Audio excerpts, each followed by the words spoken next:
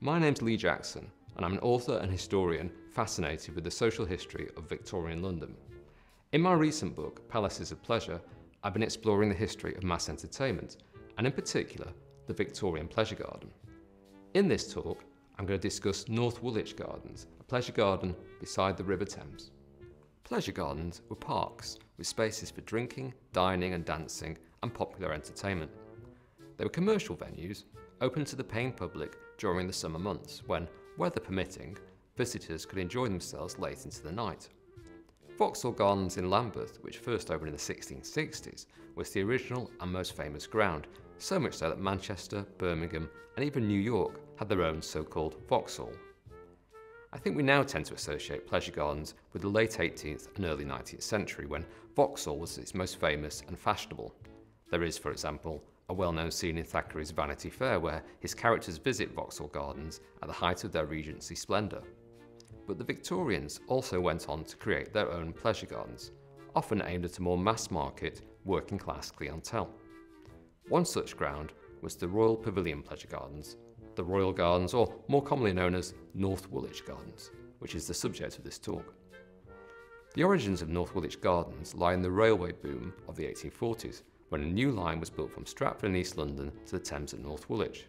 The purpose of this line, opening in 1846, branching off the Eastern Counties Railway, was twofold.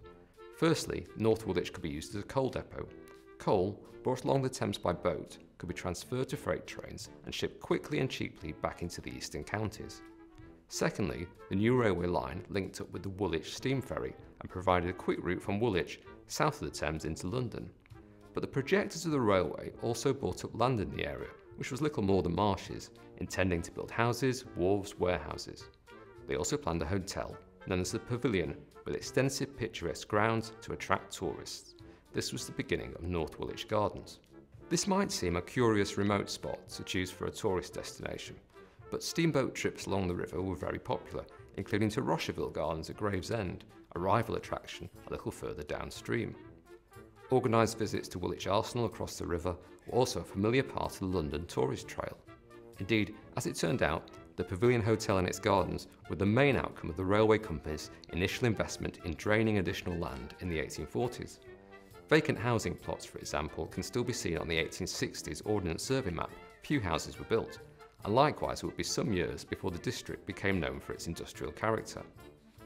The first mention I can find of the Pavilion Hotel actually in operation is a court case from 1849. A housemaid at the hotel was accused of stealing a guest's brooch while they took afternoon tea. The following year, press advertisements appear for the Royal Pavilion Tavern and Whitebait House. The dining room of the tavern overlooked the Thames, and whitebait was a popular delicacy at such riverside pubs.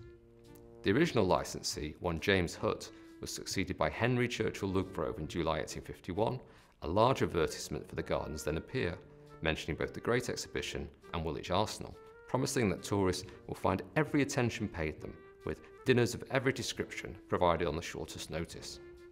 It is only the following year, however, 1852, that we begin to see advertisements for a pleasure garden proper. Admission cost sixpence, the sort of price affordable to members of the working class in regular employment. By comparison, the slightly more aristocratic Cremorne Gardens in Chelsea cost a shilling.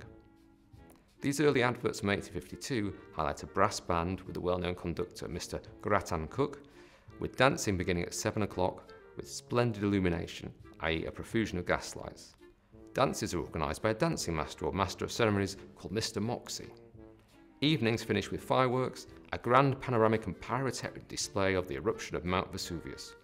There was also, during the same year, the occasional chance to see a hot air balloon ascend over the grounds. The gardens, in fact, very much took their cue from rival grounds in London, both in terms of one-off events like balloon flights and more regular attractions. Admittedly, when North Woolwich Gardens opened, Vauxhall had already declined in prosperity and was on the verge of closure. But the likes of Cremorne Gardens in Chelsea, the Eagle Tavern on the City Road, and Highbury Barn in Islington all provided something of a template. We can see this in contemporary newspaper adverts and a few surviving posters listing the ground's attractions, which are exactly the sort of thing one might also see at Cremorne or Highbury. Thus, on one night in 1853, the gardens hosted a balloon ascent, with the brothers Hayes performing acrobatic tricks hanging from the balloon's carriage.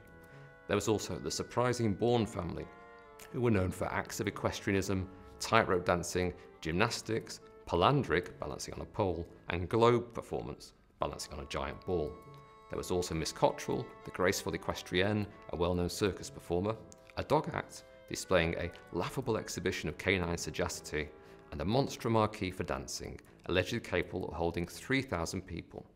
There were also once again fireworks to conclude the evening. The Ordnance Survey map of the 1860s reveals the layout at North Woolwich in some detail. Perhaps most importantly, there is now not merely a grand marquee, but a capacious dancing platform. Dancing was perhaps the most popular Victorian entertainment at the Victorian Pleasure Garden, and managers often invested in elaborate platforms with sprung wooden boards and a large accompanying orchestra. The map also reveals a variety of spaces for indoor amusement whenever the weather turned bad: a theatre, ballroom, and a dining saloon. There is also a maze, a rifle range, and the garden's most distinctive feature, a long tree-lined promenade beside the Thames. We can also glean some further details from contemporary press reports and reviews. An account in the Stratford Times from 1859, for example, tells us that the dancing platform, exactly like its rival at Cremorne Gardens in Chelsea, was styled in the fashion of a Chinese pagoda, and that the gardens also boasted illuminated fountains, as well as a stage by the lake for the performance of drawing room entertainments and the display of pose plastique.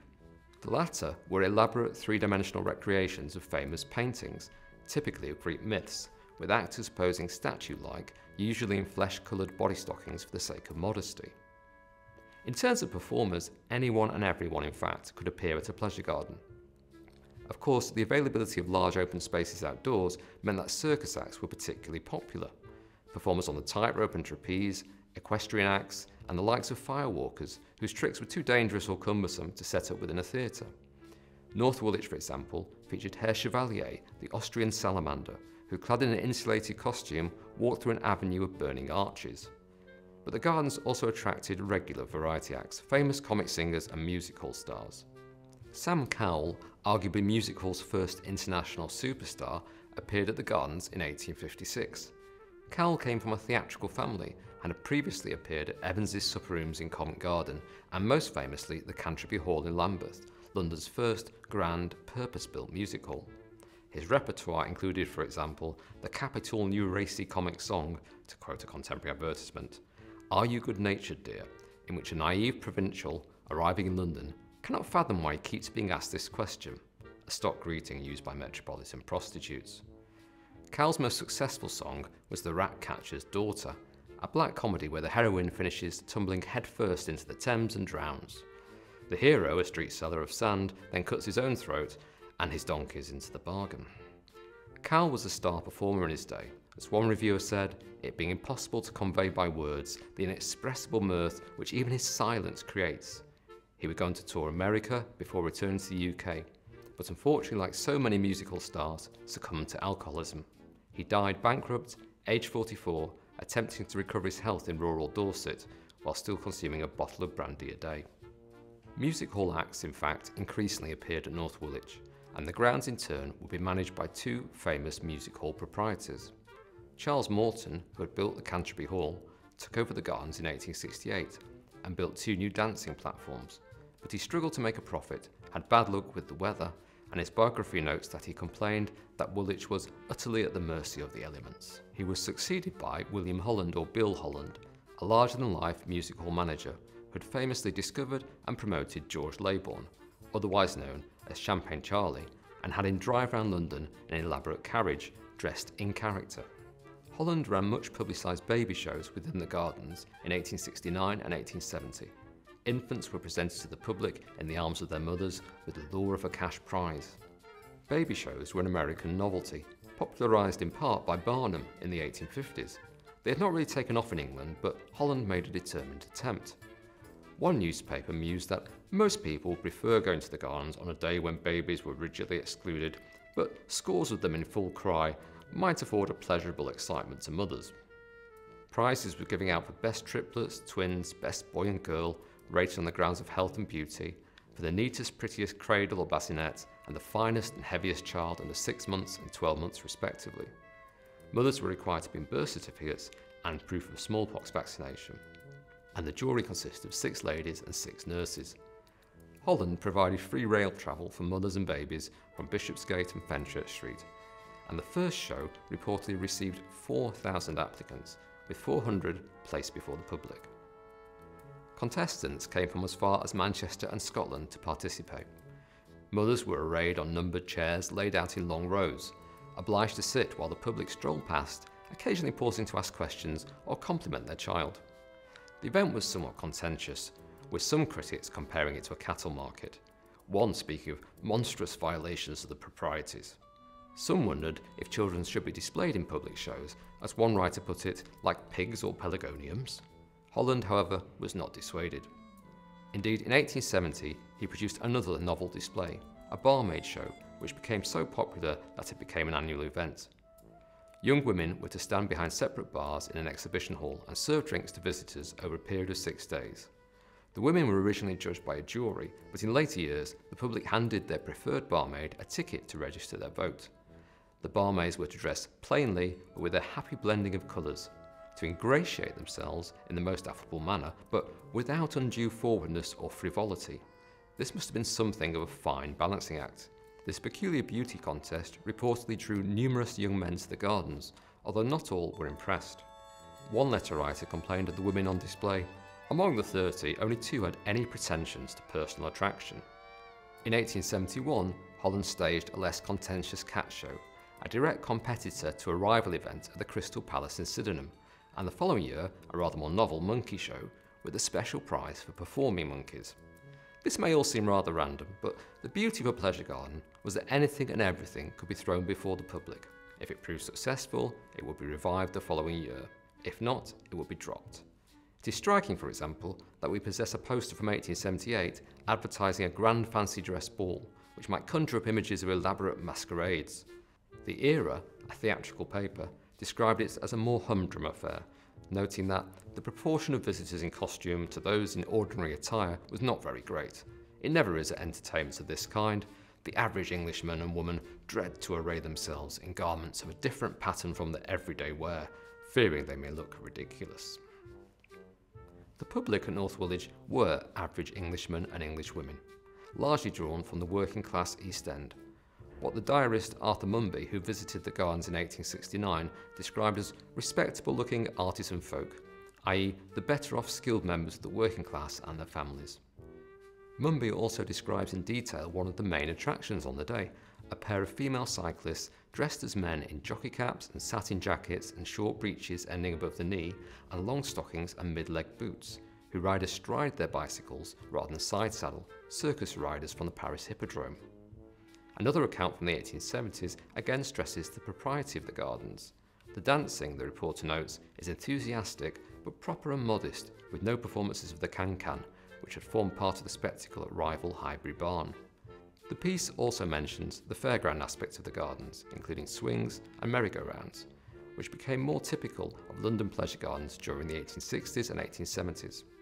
We also read elsewhere of fortune tellers, a test-your-strength machine, weighing machines and rifle galleries. Again, the journalist in question portrays North Woolwich as relatively respectable.